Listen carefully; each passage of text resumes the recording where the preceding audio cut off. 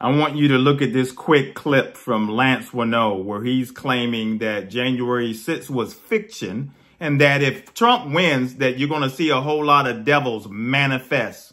So take a look. In spite of the January 6th insurrection fiction that was sold to you, Republicans and conservatives aren't really the riot crowd. The left is. Their NGOs are funded. And if Trump wins, boom, there'll be instantaneous manifestations of demons all over the country. See, this guy right here, we've talked about him. He's dangerous. But you know what? I pray, and many of you have been praying. This guy is nothing but sent by the devil, him and all of his buddies.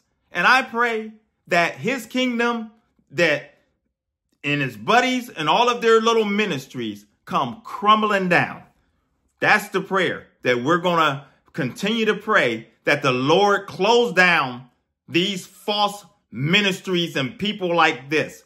May all false pastors, may all false ministries, may the Lord curse them and close them up. That's all I have for the day.